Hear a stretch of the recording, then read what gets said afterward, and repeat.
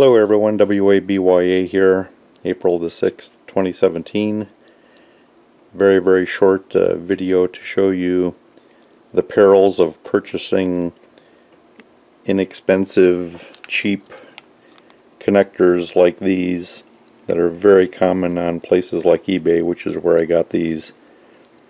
Got a whole bunch of them lined up here.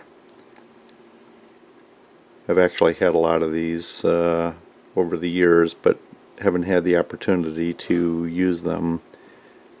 And I was looking for some jumper cables.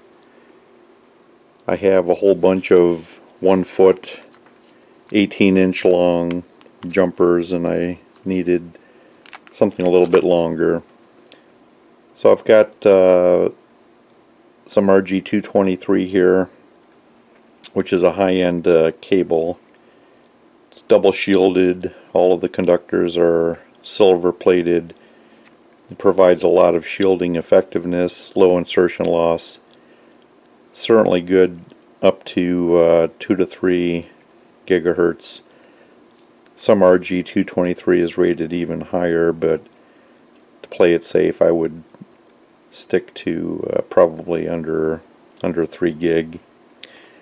So what I did is, with the proper crimp tool, and I've probably put together in my RF career as a engineer for over 30 years in the aerospace industry,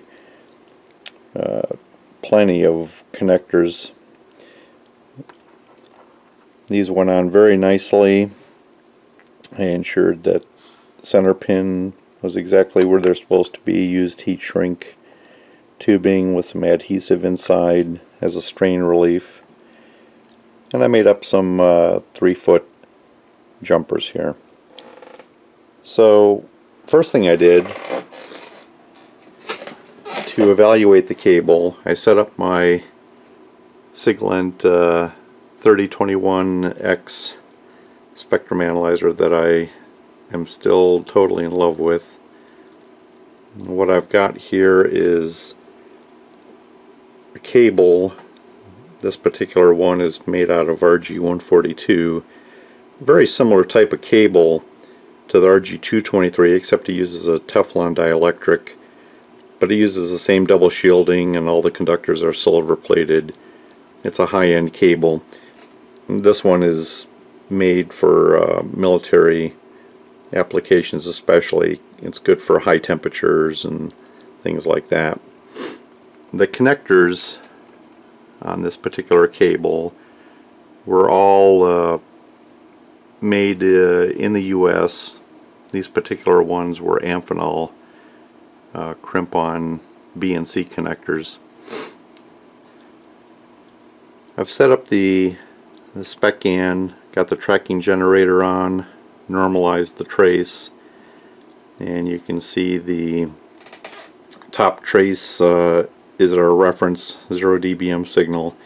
Each gradical represents 1 dB of insertion loss. That way it's a little bit easier to see what is going on.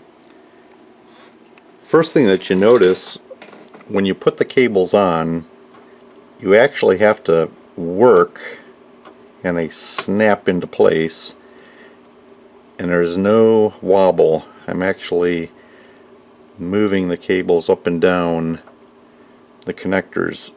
There's no wobbling to speak of. If you watch the reference trace up there, I'm going to be moving the cable up and down and left and right, and you see it's absolutely flat. There's no fluctuation in that trace as I whip this thing all over the place. And that's really important. It shows that there's good connections being made between the ground and the shield and the center pin and the mating part. In this case I'm using some N to BNC adapters on the spec GAN. So what I'm going to do now is leave the identical setup, and I'm going to replace it with the new jumper that I've made up. So we'll pull these off.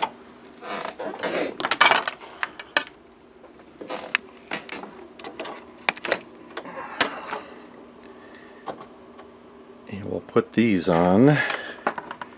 The first thing I notice right off the bat is there's absolutely no force required to put these on, and the problem I'm having is as I move these cables around just ever so slightly, look what's happening to our signal. So you could inadvertently, like right now, I'm just moving the cable and I found a spot where there's just a very, very poor connection being made, and the problem is you'd never know it. So you thought you had a good connection in your cable, but in reality it's not going to give you good results. So not only do we have quite a bit of an impedance mismatch, looks like in the connector, and these were supposed to be 50 ohm BNCs. I was careful not to purchase any 75 ohm BNCs by mistake. I suspect that's still what these may be.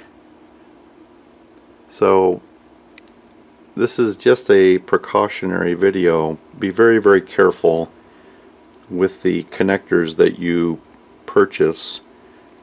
The old saying, you get what you pay for, definitely applies here. So what I'm going to end up doing is lopping off these BNC connectors off the cable. Save the cable because it's expensive cable. And we'll be throwing away all of those crimp-ons that you see there. I've been purchasing them on and off, trying to stockpile something. Figured, well, when I need them someday I'll have them. I really knew better, to be honest, but sometimes it's hard to resist when you see a bag of 10 or 20, free shipping for $15 for 20 of them, for example. So I stock up on N's and BNC's and PL259s, things like that. But in reality, in my opinion, they're all garbage. So, not to say that everything you purchase off the net is garbage. Even connectors like Amphenol and other ones are made not in the USA anymore. So it's not a question of where they're made, it's just the quality that they're made with. And the old saying, you get what you pay for, is definitely applicable. So you want a good, look for a good quality BNC. And like this one here is very difficult. I'm actually having to apply quite a bit of force, which means that there's a good ground connection being made between this outer shell and the braid connection that is being crimped to, as opposed to this connector here, which is incredibly loose, loosey-goosey. So, of course, as we do that, the display just goes all over the place. So be careful with the connectors that you purchase, and don't fall for the trick of low cost connectors, because they'll bite you in the butt in the long run. So 73 from W8BYA.